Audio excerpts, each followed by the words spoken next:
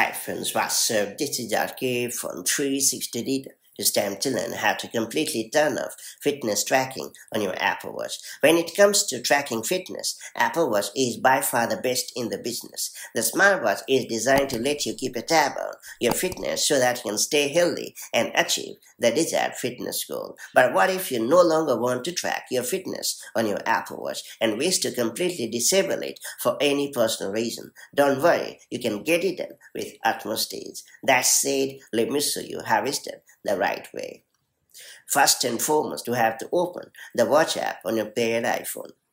Now ensure that the My Watch tab is selected at the bottom. Then scroll down and choose Privacy.